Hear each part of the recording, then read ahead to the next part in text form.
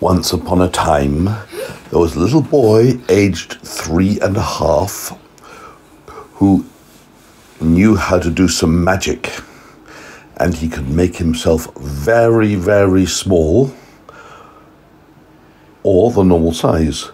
And when he's made himself very small, he could make himself as small as his thumb, no bigger than a tiny carrot. Well, the little boy one day decided to make himself a boat for his bath.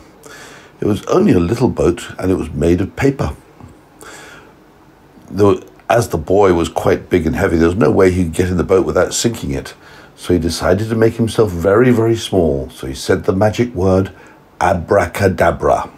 And instantly he was as small as a thumb, and he jumped in his boat. Now, something interesting happened. While he was sailing around in his boat in his bath, his mummy came in to look for him. But she couldn't see him in the bath because, first of all, he was in his boat, and secondly, he was very, very small. So the mummy thought, my little boy Aidan must have gone to bed. So she pulled the plug out of the bath and went to look for him. Now, the minute the water started going down the drain, the boat got sucked down the drain too, with Aidan in it. Down, down the drain he went with the water splosh, and ended up in the river in no time at all. And now he was on a rocking, rolling, roaring river, left and right when the boat. It was an exciting adventure. And then he saw another boat, and on the boat were pirates. Aidan thought, I'd like to be a pirate too. So he shouted across the pirates, can I come on your boat, please? And they said, only if you're a pirate. And Aidan said, yes, I'm a pirate. So he went on the boat of the pirates, and they gave him a sword and a shield and a patch to put over his eye. And they went into lots and lots of pirate battles and won all sorts of treasure from other ships. And finally the river got to the sea, and the pirate ship got to the sea, with Aidan on board, still very small. And then suddenly Aidan thought, I'm feeling like my bed. I'd like to be in bed. I'm feeling a bit sleepy.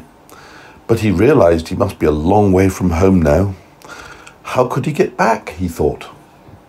Just then, he saw a little aeroplane floating on the water. Some little boy's left his aeroplane in the river, and it's floated all the way down to the sea.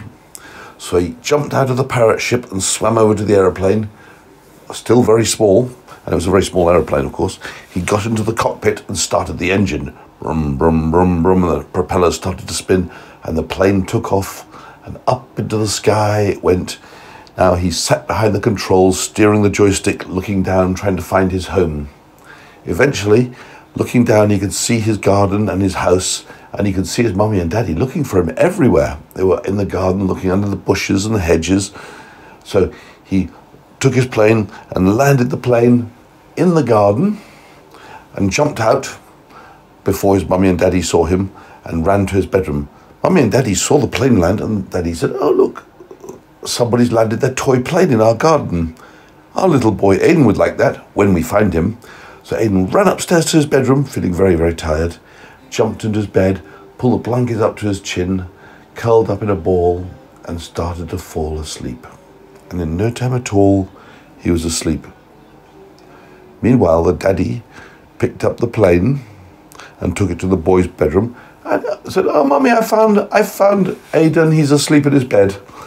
And he put the toy plane beside the bed so the little boy would have it when he woke up.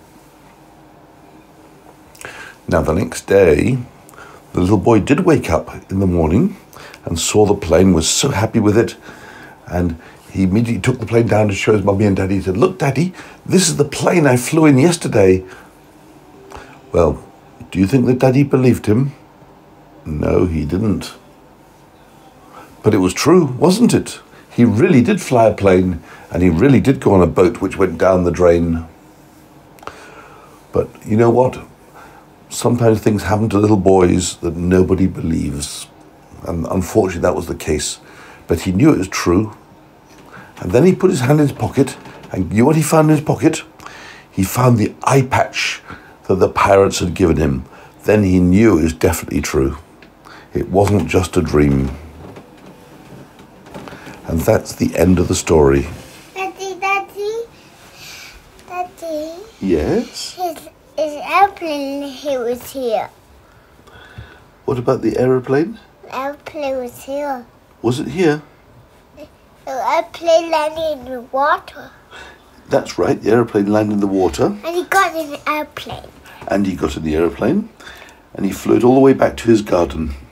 But he went down in his rain in his bed. And then he jumped upstairs, ran upstairs to his bed. Yes. And then Daddy came and found him in the bed and thought he'd been there all the time.